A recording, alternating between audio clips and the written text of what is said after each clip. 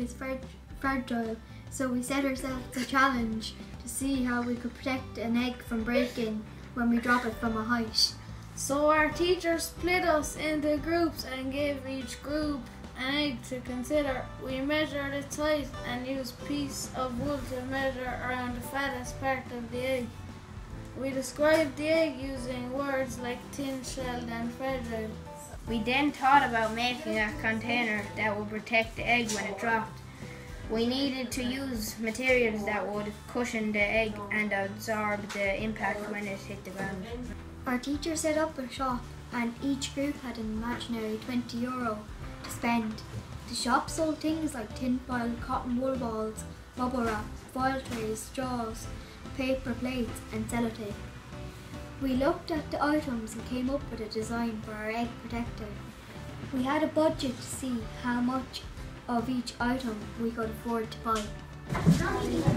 Wrap the egg in bubble wrap and put it into cotton balls, and we're going to put in 2 tin foil trays around it to make sure it doesn't break.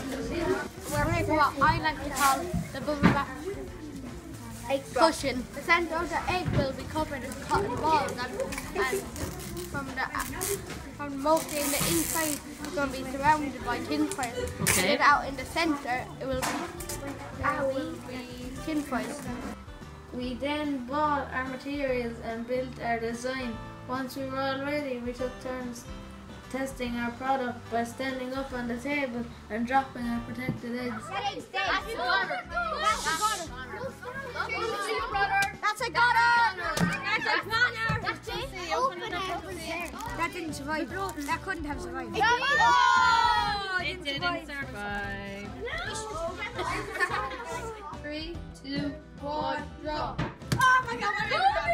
Okay. It's alive! It's alive! All right, girls, we're ready to drop. That's good. Can't open it. Did your egg survive the drop? Yeah. Yes. Yay! Well done, girls. Well done. We had 50% success rate in our experiment. We learned that the eggs that were more secure and cushioned did not break.